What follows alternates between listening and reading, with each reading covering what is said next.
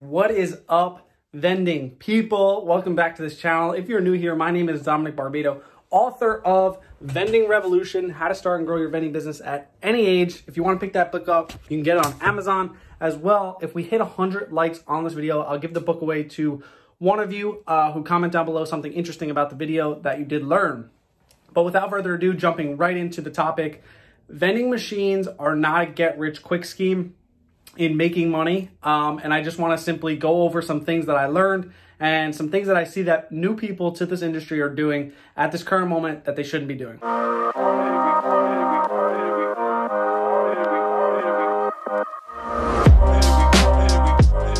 If you're new to this industry, I want to break the bad news to you, be the bearer of bad news, but this business is not a get-rich-quick scheme. If you're looking to make a lot of money with this business and don't have a lot of money to start, you're going to have a relatively hard time being successful in this business. And I'm sorry to say that, but it is really hard, or it is challenging for someone who only has $1,000 or $2,000 to be able to start a vending machine business and make tens of thousands of dollars overnight.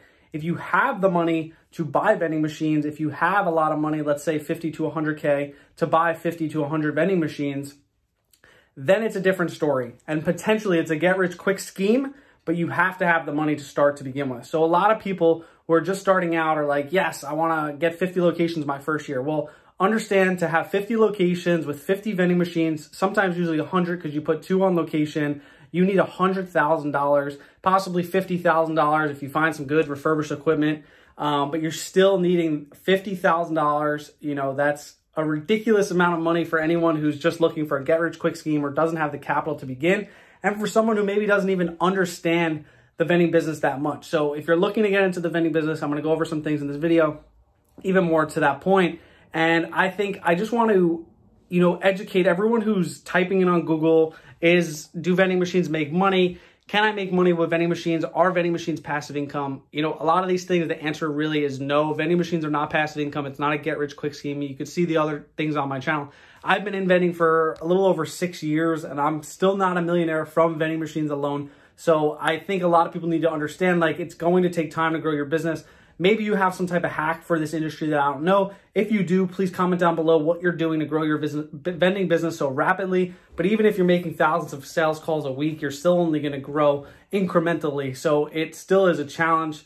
It's not a get-rich-quick scheme. And I want to make that super clear in this video and give you even prime examples, is because we're collecting dollar bills and $5 bills from our vending machine. Maybe you're doing up to $10 items in your vending machine. I think Kylie Jenner, she did up to $100 items in her vending machine with her makeup, but that machine cost around $5,000 to $10,000.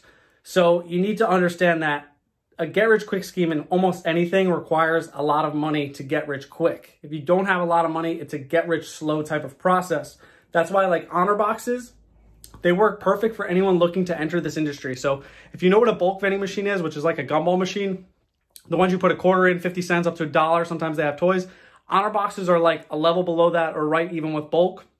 They make just as much as bulk, if not more than the average bulk location. The average single head gumball machine makes only $8 to $10 a month. Honor boxes, for me, my personal average, I can't guarantee these numbers, is between $10 and $35 a month, maybe even more than that. But that would be my average for my boxes so far. Not the point of this video, because honor box is also not a get-rich-quick scheme. I just want to make it clear for anyone who's on the internet searching for ways to make money online.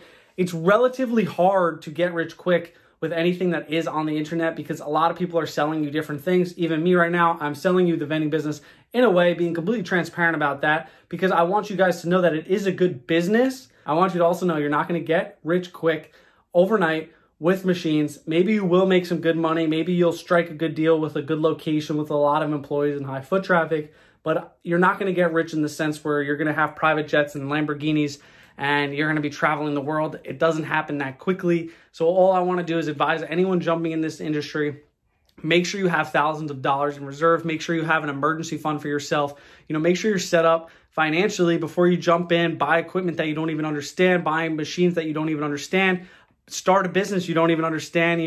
You have to do things properly in this business, and that is why I preach honor boxes. Preach honor boxes a lot, I'll be completely honest. I do have a bias towards them, but I really think for anyone who's just starting or who anyone only has bulk locations, honor boxes are the way to go, because in the future, it's going to be harder and harder to get locations, obviously, but honor boxes you can move around, pick up. Thing with a big vending machine, a full line soda snack machine, it's 800 pounds. You know, these machines are hundreds and hundreds of pounds. So you need equipment, you need a truck, you need stuff like that. You need insurance on your business. So anyone just looking to start, buy one machine and hope for the best, it's not going to be good for you. If you're getting into any business, and take this advice from me or not, if you get into any business, starting small is good, but make sure you're committed to the long run and know your goal in the future. How many vending machines do you want? How much income do you want? And work back from that. This isn't a get rich quick scheme. So know that your numbers, whatever you say, if it's going to take, a year to get 50 locations, double that. It's going to take 2 years to do that. And that's exactly with our brains. We underestimate what we could do in a year,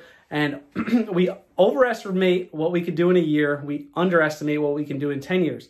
So just don't underestimate what you could do in 10 years. Make this a 10-year business. Anything you do going forward in your life, make it a 10-year project. This isn't a year-long thing. Any type of business takes years and years. Any of these companies weren't built overnight.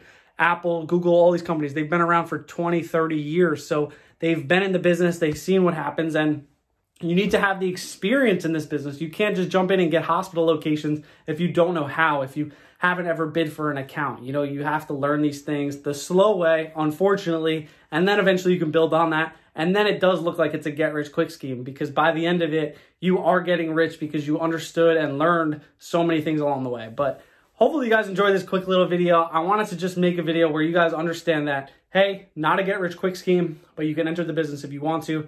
Check some links down below. We're running a sale right now on Vending Business Solutions, so if you need vending machines, you could check us out on there. But yeah, my name is Dominick Barbato, and hopefully I see you guys here again on this channel soon. All right, peace.